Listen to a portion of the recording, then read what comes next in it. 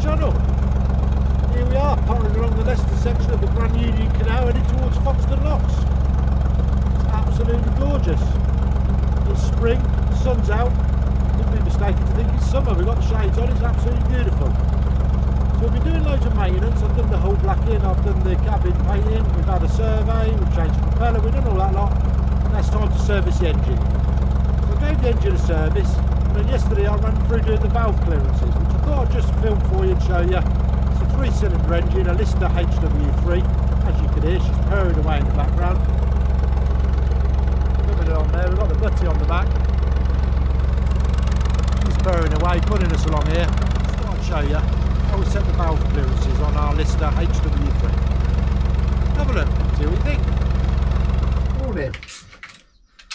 Right, as you can see by our other videos, I've done a lot of jobs on the boat, done the outside stuff, the cabin painting, hull blacking, various bits and bobs, and now it's just time to do a little bit of maintenance on the engine.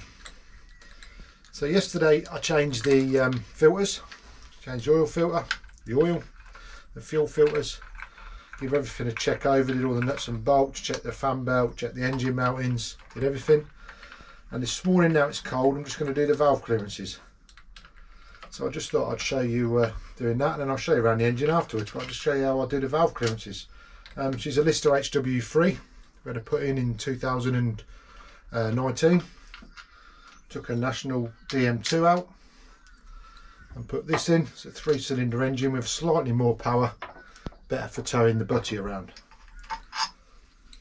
So yeah, as I said, I'm going to do the valve clearances this morning, and I'll show you how I do them, how I've taught to do them, to find out, you know, which cylinder wants adjusting. I haven't got any timing marks on the front of this one, so we just work out the old school way, the way I was taught. I'm sure there's lots of other ways, but yeah, this is how I do it.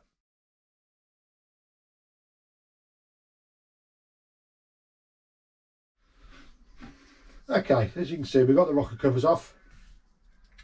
We haven't got any timing marks on the front of this one. So what we've got to do is work out which cylinders, which valves are open. So which cylinder we know both valves are definitely closed and therefore on the rock. So just by turning her over here on the crank on the front, you can see on number 1 cylinder and number 3 cylinder, we've got valves open. Therefore the middle cylinder, number 2 cylinder, they're definitely closed, and you can feel that because you can feel the play in them. And I can already tell you that that one there wants adjusted a little bit. It feels a little bit bigger than it should do. So yeah, that's how I do it. So you look for a valve open on each cylinder. So you've got, let me tell you right.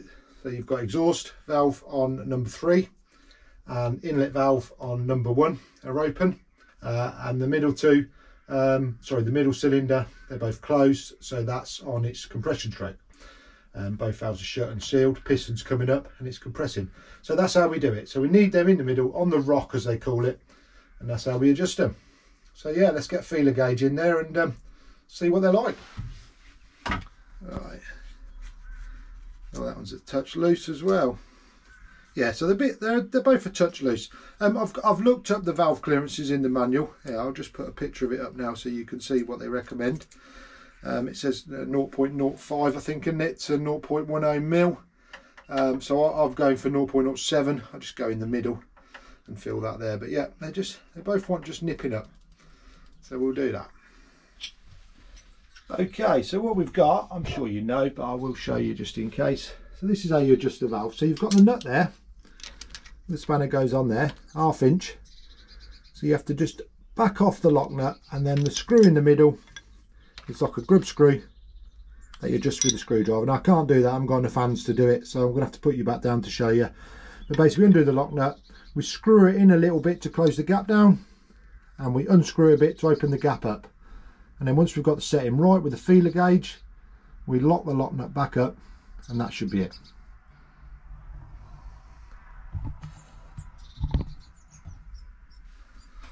Okay, so like I said, we put the spanner on there. We just crack that off, just go up a little bit. Where have we put the finger? Here we go. So I've already screwed that in just a touch, and then we just want to feel it. You don't want to put it down so that it's you know, causing the valve to open. You just want to feel it drag. That's all you want to do. So a little bit more. There we go. I can just feel that starting to drag on there a bit now. Now you could do it too much where you have to force it in, and then you know, you can literally sort of be forcing the valve down to get the feeler gauge in if you're not careful, which is incorrect. You shouldn't be doing that at all. There you go, that feels a little bit of drag. So now we have to just keep that screw very, very still. Well, perfectly still. I've already turned it, look. So we'll have a little guess there at the minute, but we'll just put that on there. It doesn't matter, you can adjust these. And there you go, perfect. So that's that. Nice little bit of drag. I wish you could feel that, because that's, although you can see it's going in there, you can see I'm not forcing it, anything like that. If I was to get a bigger feeler gauge, let's get a bigger one. What have we got there? 0.19, massive. See, now that won't go in, but I could force it in. Listen, but you can tell it pushed the valve down because you can hear the valve spring back up. You get this one in, absolutely perfect. Just a last bit of drag, and as it said, actually 0.05 between one there. So if I put the 0. Oh yeah, that's loose. And then if I put the 0.10 in, you can see that. There we go. Yeah, and that's tight, but will go. It doesn't actually spring the valve up, so it's not too good, not too far away. So the middle row, 0.07, perfect. Right, that's that one. So we do both the valves on that, so let's just make sure I've locked that one up tight. I didn't yabber it away, and I probably forgotten. Now we back that off. Get the feeler gauge in there. Nip that up. So we get it right. Put the lock nut back on. Holding the grub screw. It quite often changes when you tighten it up, so you just have to, yeah, it's a little bit touch on the loose side. Sometimes you just have to fiddle around with these 2 or 3 times till you get it right, but worth getting it right. Oh, now I'd say that's just a touch too tight, like I say. We fiddle, just back it off a touch, clamp it up. So when you clamp it up, it's that last little bit, it just takes the middle adjusting screw around with it. So you just have to counteract that a little bit. Yeah, perfect.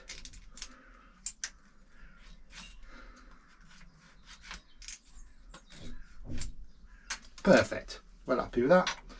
I'll just check that I have whip that up a little bit. Yeah, perfect. Right, that's the middle cylinder on. Oops. Now we crack it round to the next cylinder.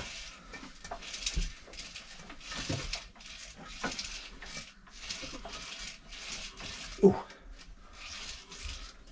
You come for a lesson. My wife's looking through the door.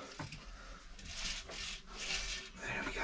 We're on compression. Right, so okay, so that's gone over now. Keep going round. What we got now? We got that one we just adjusted going down. A little bit more. Just got to beat the compression. Obviously I'm only doing it by hand here. This engine has got good compression. That means these two here, hear them? These two here are on the rock. It's on compression stroke, it's on exhaust, it's on inlet. So we can adjust this same as we did before. I can feel they're a little bit loose, like I did.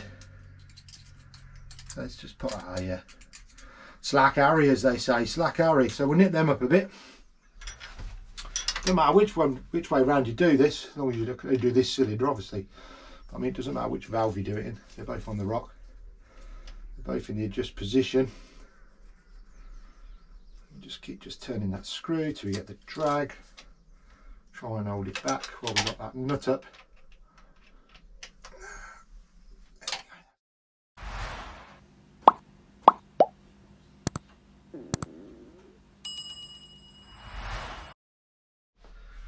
Right then, hope you saw that. That's the valve clearances run through, 3-cylinder way. They're all done, they're all adjusted, I'm happy with them.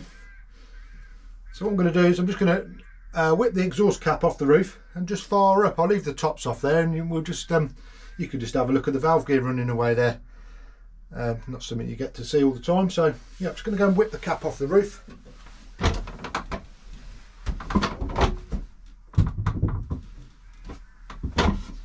here we go, because obviously we've got a roof exiting exhaust. You see, the silencer goes straight out of the roof there. So we always put a cap on at night, or basically always put a cap on when the engine's not running, to be fair. Any moisture or anything naughty things down there, do we? So okay, let's just check where the throttle is. Just put a little bit of throttle on and let's fire her up.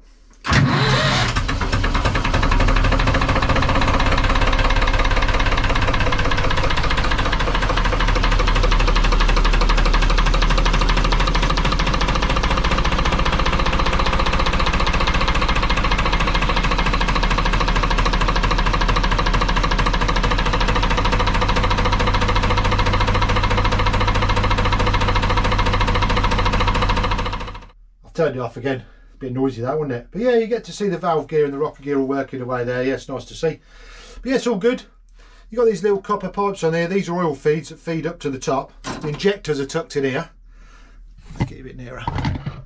Let's get you a little bit nearer if we can without getting the sun in you there. Yeah, so the injectors are just tucked in the side here. These are the injector pipes. They run down the side of the engine. This side plate actually comes off down here, but they run down the side of the engine, and then you've got the individual injector pumps in here, and then you've got the fuel return off the injector pump back out. Now, I've had this trouble, and it's common trouble, unfortunately, with Listers, that these copper pipes, they become cracked. You know, everything's vibrating a little bit. They're brittle around the olives. They're only soldered together. And the first sign of it is you start gaining oil on your dipstick. You're actually getting more oil in your engine. But it's not oil, obviously, you can't make oil, but it's your diesel. So your diesel's leaking into the engine. Just something to keep an eye on. You notice that, and you might notice just turn the ignition off. You might notice that the oil pressure drops a little bit as well if you get a lot of diesel in there. But common thing with them, just keep an eye on them. I say I had it once. It was actually on the injector pumps down the side here. When I changed the fuel filter on the back end here, there's the fuel filter just on the back end there. It's a fuel filter which I changed yesterday when I serviced it. When I bled it up, so each pump has got its own bleed screw. When I tightened them up, one of the little copper washers must have just cracked a little bit. And then just over the next couple of days, I just noticed, I didn't notice initially, to be fair, that the oil had gone up. But I was running on like the second day, and I noticed the oil pressure was dropping off a bit. And I shut her off straight away, come in and had a look. And sure enough, yeah, the oil level was above the maximum on the dipstick. So keep an eye on it. Known to Listers, probably to other engines as well, but I only know about Listers. Something to do. So anyway, let's get the rocker covers back on, and yeah, that's it. Thanks for watching. Hope you enjoyed it.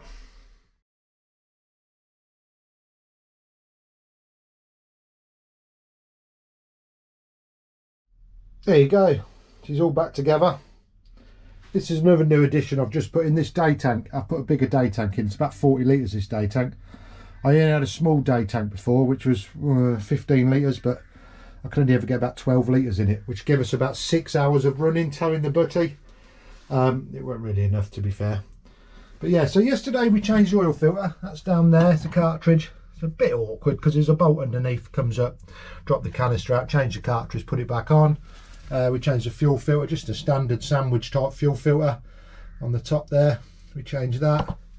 So that with the valve clearances, had a good check round. We've got the Neof alternator on here, which puts me at about 130 amps when the batteries are right down, so we get some charge in the batteries.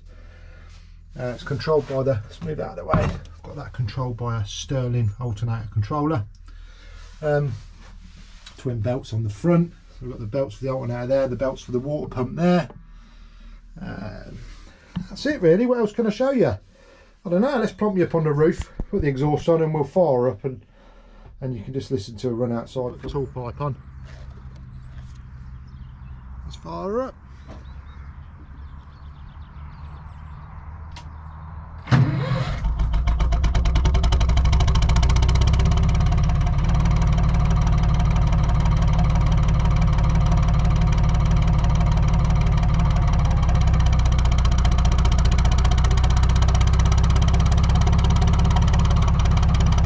The alternator just kicked in. You could just steer it, drop the engine down a little bit. You can hear the whining in there.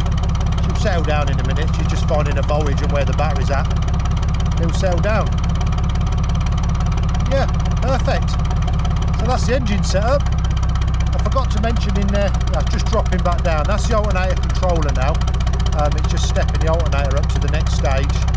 So that will actually be put, because our batteries are quite down actually, that will actually be putting about 120, 125 amps in the batteries right now. So it's working quite hard. So just settle down, the engine's cold obviously. Yeah, that'll be our maintenance done. I didn't mention, got a gearbox on the back there, a PRM gearbox on the back of the engine there. I changed the oil on that yesterday as well. It's just simple enough thing. Just a something on the bottom, drop it out, put the oil in. They only hold about 2 litres of oil.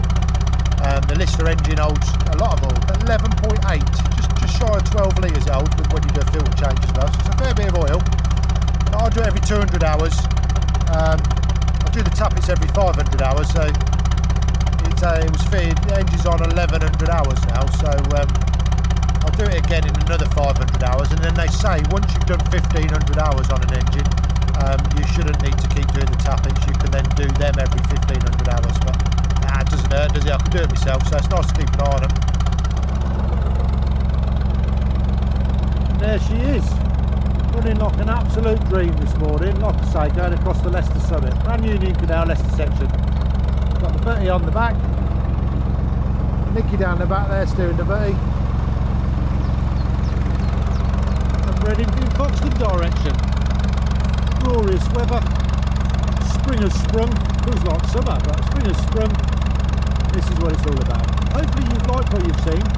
Hit that thumbs up button, give us a like, don't forget to comment, and please subscribe. If you're watching this and you haven't subscribed, please click the subscribe button and it'll keep you up to date with all our future videos. Until the next one, enjoy yourselves and we'll see you soon.